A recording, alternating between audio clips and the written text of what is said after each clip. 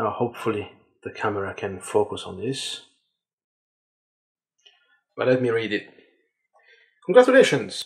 Your photo was selected to be showcased in the Photographer of the Year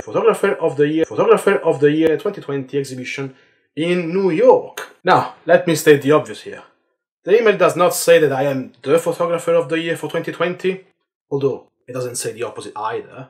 But I will be exhibited at the Photographer of the Year exhibition in New York, meaning that I am indeed up there with the very best.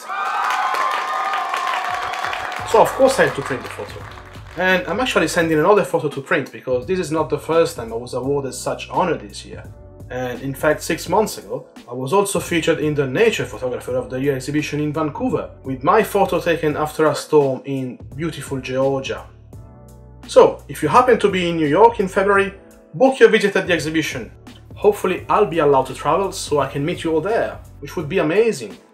Now there's lots of few other appointments coming soon, and if anything, this year has been really good for exposure, as I was featured in 9 other exhibitions around the world, and 6 more are already lined up for next year, including of course the Photographer of the Year exhibition. But the first one will be in Hanoi, Vietnam, at the Matka Gallery, and it will be my first time ever in Asia, in a street photography exhibition, with plenty other talented street photographers from around the world.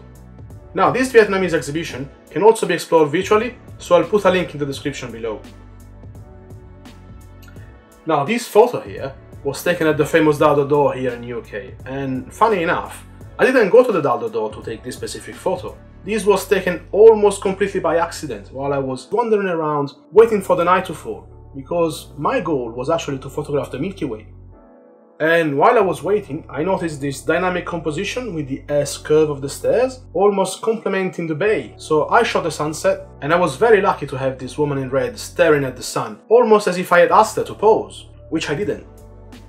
Now, the print. And I print the majority of my photos from the Print Space service here in London, and they're the guys I use for the prints in my store as well. And by the way, if you see a photo of mine, for example on Instagram, that you would like to buy, they would be the guys I'd send it to. And actually, if you want to send your photos to the print space, I'll write a voucher down in the description that will give you 50% off your first order. And if you have any questions about the print, or any print, or if you need any advice, etc., feel free to ask in the comments and I'll reply to the best of my knowledge. Also, if you shoot with Fujifilm and would like to know my best practice to sharpen a Fuji roll before sending it to print and avoid the dreaded worms, I have a full article in my blog as well, and goes into the minor details of the process. And I'll put a link to this in the description below as well. And there's also a free preset for Lightroom that I have created that will help you kicking off the process.